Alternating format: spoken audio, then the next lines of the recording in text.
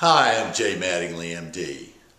This initial health strategy that I'm launching from MattinglyMD.com is unusual in that seldom do we have the opportunity to do something for our health that takes so little effort, so little time, costs less than 20 cents a day, and has such unbelievable health benefits with very little risk. Vitamin D3 is that super strategy.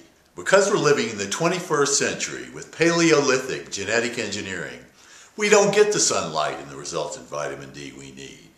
The long and the short of it is, taking one small pill a day, 5,000 units of vitamin D3, will lower blood pressure, help prevent cancer, build bone, reduce back pain, lower our blood sugar, make us more resistant to autoimmune disease, make us less likely to have a heart attack.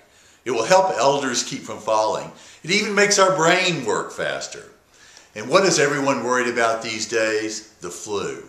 Vitamin D muscles up the cells in our immune system, increasing our ability to ward off all infections. In a perfect world, we would all get a serum level of vitamin D and then begin supplementing, shooting for a level of 50 to 80 nanograms per ml, all the while monitoring serum calcium levels. Everyone's body responds differently to vitamins, supplements, in fact, all medications. I've seen that time and time again as an anesthesiologist injecting thousands of patients with various drugs. Is there a downside to taking vitamin D? The downside risk is very, very small, but important if you have tuberculosis, sarcoidosis, or any other granulomatous disease. In those instances, vitamin D could raise your calcium level, but it's estimated that here in the United States that far less than 1% of us could be affected.